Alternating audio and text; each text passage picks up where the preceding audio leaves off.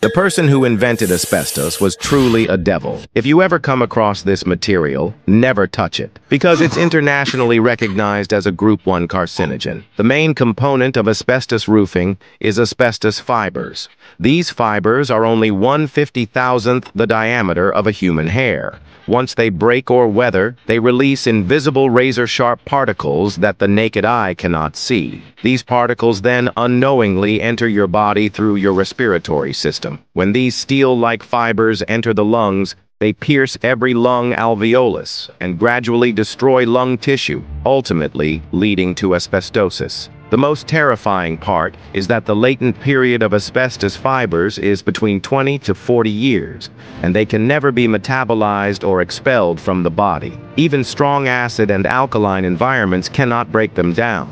The immune system is powerless against them because these fibers are too large compared to bacteria and viruses. As a result, these fibers continuously irritate tissues within the body until the body can no longer